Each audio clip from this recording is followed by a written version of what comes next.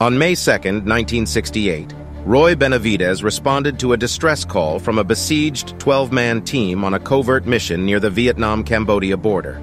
Outnumbered nearly 100-to-1 and facing helicopter failures, Benavidez, acting without orders, crossed into Cambodia. Despite being unable to land safely, he jumped out, enduring enemy fire and injuries. Taking command, he cared for the wounded, led them to rescue helicopters, and defended against attackers for over 6 hours. He sustained multiple gunshot and shrapnel wounds, surviving even after being stabbed and shot 37 times. Benavidez saved 8 men and collected classified materials. Despite his severe injuries, he lived, defying expectations. His exceptional bravery earned him the Medal of Honor.